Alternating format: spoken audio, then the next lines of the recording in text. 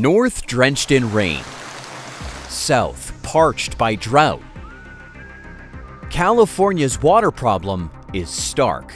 The $20 billion solution? A 56-kilometer tunnel beneath the Sacramento-San Joaquin Delta is set to transform the state's water future over the next 12 years. Starting near Hood, 24 kilometers south of Sacramento, the project will feature intake valves along the Sacramento River, each capable of handling 85,000 liters per second. These intakes will filter water through fine screens to protect aquatic life before channeling it into the tunnel. Large tunnel boring machines will carve through layers of earth, constructing the tunnel with reinforced concrete. Advanced filtration systems will ensure only clean water flows through, contributing 6 billion cubic meters annually to California's supply. This system can capture excess water during wet periods, stabilizing the supply during droughts. How will this engineering marvel reshape California's water landscape?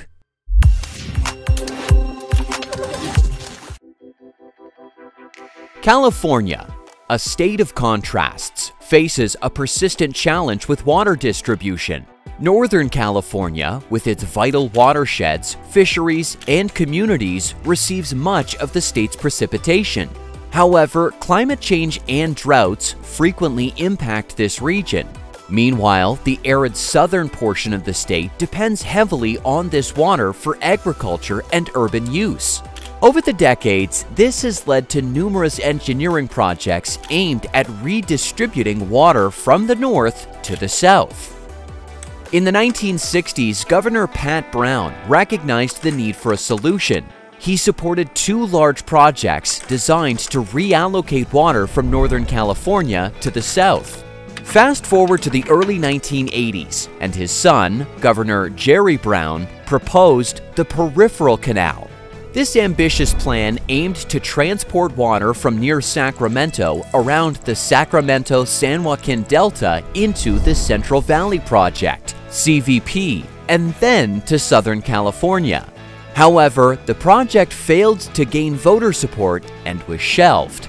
The CVP, completed in the 1970s, spans about 970 kilometers of canals and moves up to 16 million acre-feet of water annually, primarily for agricultural use.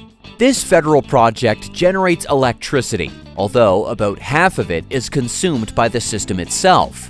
The State Water Project, SWP, conceived in the late 1960s, moves approximately 7 million acre-feet of water annually through 1,100 kilometers of canals. Unlike the CVP, the SWP allocates 75% of its water to urban use and 25% to agriculture. However, it uses more than twice the electricity it generates, highlighting the project's energy demands. Jerry Brown revisited the idea of a large-scale water transfer project during his later term in office. This time, the proposal evolved into the Twin Tunnels Project, part of the Bay Delta Conservation Plan. However, due to concerns from the U.S. Fish and Wildlife Service and others about the project's potential environmental impacts, the plan was significantly scaled back and renamed the Water Fix and Eco Restore Project. The Water Fix proposed constructing 2 massive tunnels, each about 48 kilometers long and buried deep underground. These tunnels would connect 3 intake facilities in the north to the intermediate forebay, then extend to the Clifton Court forebay. The main aim was to make the water conveyance system for the SWP and CVP more reliable while alleviating environmental pressure on the delta. However, despite these modifications, the Twin Tunnels project faced strong opposition and was ultimately stopped in 2018 due to the efforts of Delta citizens and various support organizations.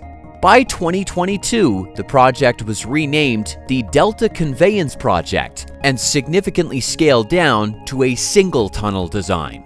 This new plan proposed constructing one tunnel to transport water from the Sacramento River, bypassing the complex and fragile delta to the Bethany Reservoir and then into the California Aqueduct. This streamlined approach aimed to address environmental concerns while maintaining the objective of ensuring a reliable water supply for Southern California. Imagine you're looking at a map of California. In the center, you'll see the Sacramento-San Joaquin River Delta, a sprawling network of waterways merging the flows of the Sacramento and San Joaquin rivers. This estuary, covering around 2,850 square kilometers, is crucial, supplying water to about 60% of Californians. The Delta Conveyance Project aims to construct a 56-kilometer tunnel beneath this delta, transporting water from Northern California to Southern California. The project kicks off near the community of Hood, about 24 kilometers south of Sacramento. Here, 2 intake valves will be installed along the Sacramento River, designed to capture water efficiently. Each intake can handle up to 85,000 liters per second. The water will be filtered through fine screens to protect fish and other aquatic life, ensuring minimal disruption to the ecosystem. From these intake points, water will enter the tunnel. Imagine the tunnel running parallel to Interstate 5, heading south. After approximately 72 kilometers, the tunnel will veer west toward the Bethany Reservoir, where it will connect to the California Aqueduct. This aqueduct then distributes water further south to cities and farms, ensuring a steady supply where it's needed most. The tunnel itself will be an engineering marvel. It will have an internal diameter of about 11 meters and be buried deep underground, between 43 to 52 meters below the surface. Construction crews will drill through layers of alluvium, sand, silt, clay, and gravel. These materials lie beneath the soft soil and peat deposits that make up the marshy delta surface. One significant reason for constructing this tunnel underground is earthquake protection. The delta is crisscrossed with more than 1,600 kilometers of levees, many of which are old and not built to withstand significant seismic activity.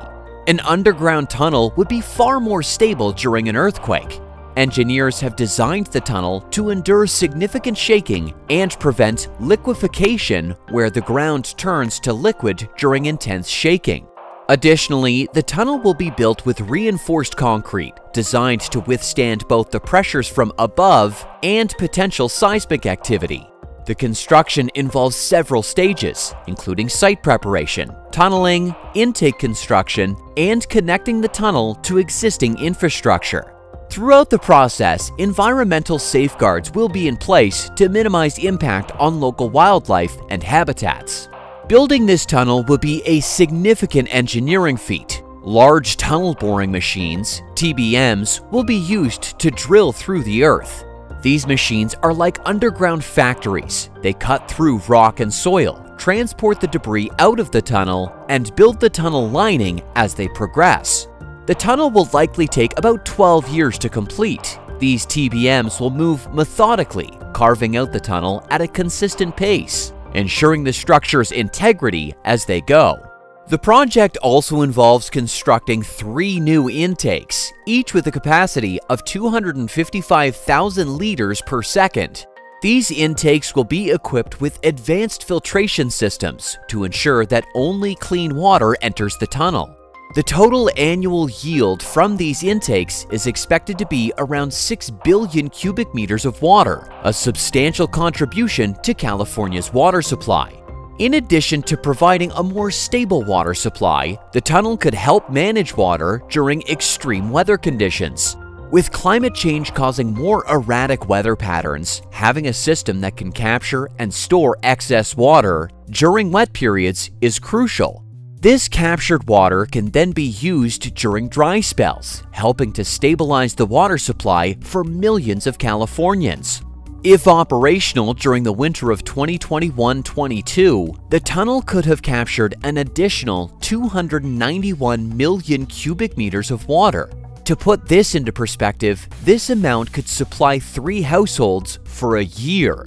This extra water would have significantly increased water allocations for 29 agencies dependent on the State Water Project.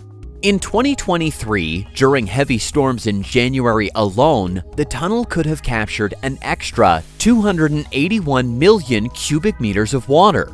This ambitious $20 billion project represents California's latest effort to balance its diverse and often conflicting water needs.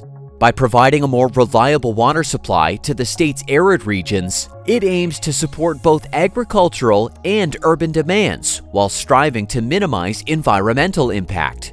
This project marks a significant step in securing California's water future, leveraging advanced engineering to overcome the state's unique geographical challenges. If you enjoyed this video, please like, subscribe, comment, and turn on notifications so you never miss an update.